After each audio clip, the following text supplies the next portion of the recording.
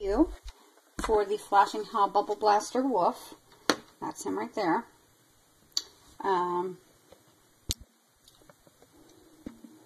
He actually comes included with the 2 bubble solutions, and includes already the batteries that are actually already installed. You just have to pull the tab off the bottom. You just open up the bottom. You're going to make sure that you put the hose close it, and you have to hold the button in. It's supposed to light up his eyes, which it does, and you're supposed to hold the button in for 15 seconds to activate it.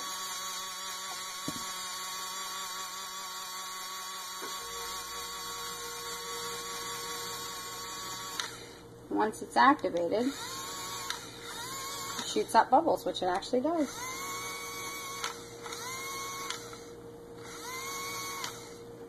It makes quite a bit of bubbles too.